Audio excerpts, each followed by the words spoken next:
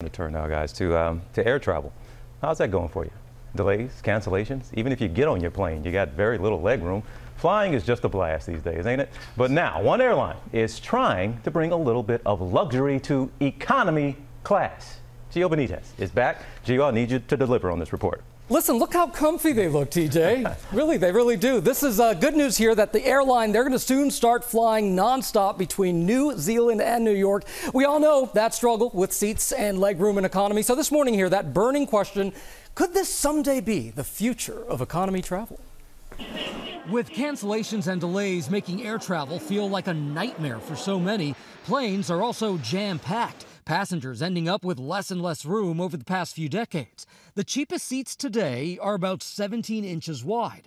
In the 90s, they were about 2 inches wider. Airlines have generally really focused on business class suites and first class, but there hasn't been a lot of innovation in economy over the years. But now this morning, one airline says it's changing that. Air New Zealand unveiling the Skynest, bunk beds for economy passengers to get some shut-eye without having to break the bank on first-class seats. These are some of the most exclusive lie-flat seats currently available from international carriers. Singapore Airlines Suite and the Emirates Airlines Suite. There's even a bar and shower on board, but the cost as high as $30,000 a seat. While the airline hasn't revealed the cost, it's sure to be far less than those exclusive first-class seats. I think people are really excited because finally economy class passengers get some pretty cool perks. All right, so let's take you inside that new Skynest in the Air New Zealand economy cabin. This is what it's going to look like when it rolls out in 2024. We've got a pod with lie-flat bunk beds where passengers can get some sleep on those long-haul flights. There will be 6 beds in this Skynest, each 80 inches long and 23 inches wide. And TJ, they're going to be equipped with cooling pillows.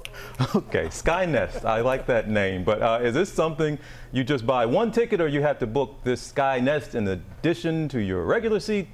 So look, passengers in economy and premium economy, they can book one of the Skynest beds for a 4-hour session separately from their seat. So there will be an extra cost, but far, far less than first class. Okay, and you talk New York to New Zealand. What about, I'm just going to Atlanta. When can I get this hookup? Boy, you really need some sleep, huh? This is where I'm the Womp Womp correspondent. Right now, no.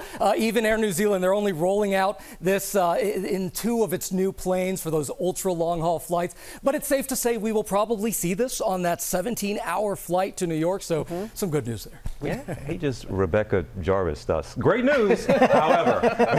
All right, Gio, thanks so much, You said Jarvis. Yeah. Thanks, Gio.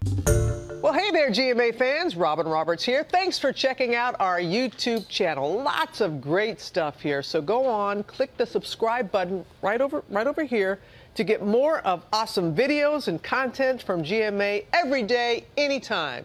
We thank you for watching, and we'll see you in the morning on GMA.